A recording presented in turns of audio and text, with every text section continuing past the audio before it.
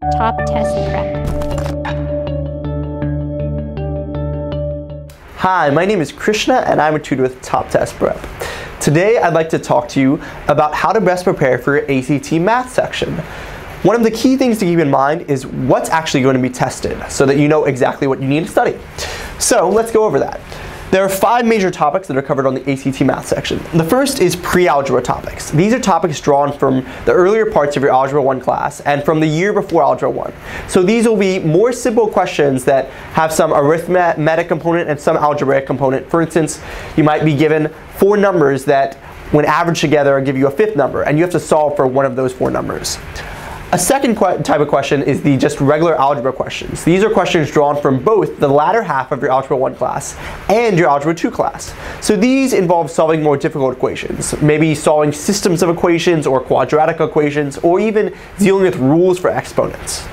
The third major topic is coordinate geometry, and don't be fooled by the name. This is a topic that's probably more covered in your Algebra 2 class than in your geometry class.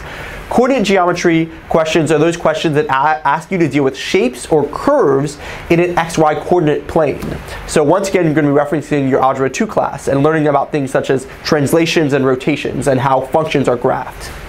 The fourth major topic is plane geometry.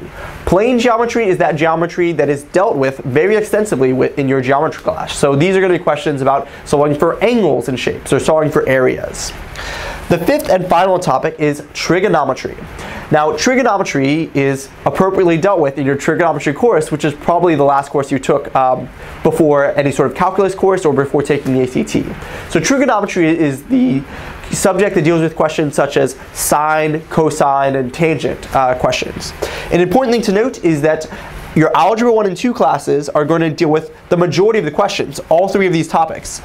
In addition, it's important to note that for trigonometry, you're typically going to receive about half as many questions as you would receive on any of the other individual subsections. So, for more tips on how to prepare for your ACT math, you can enroll in one of our tutoring programs at 800-501-PREP or visit us at toptestprep.com.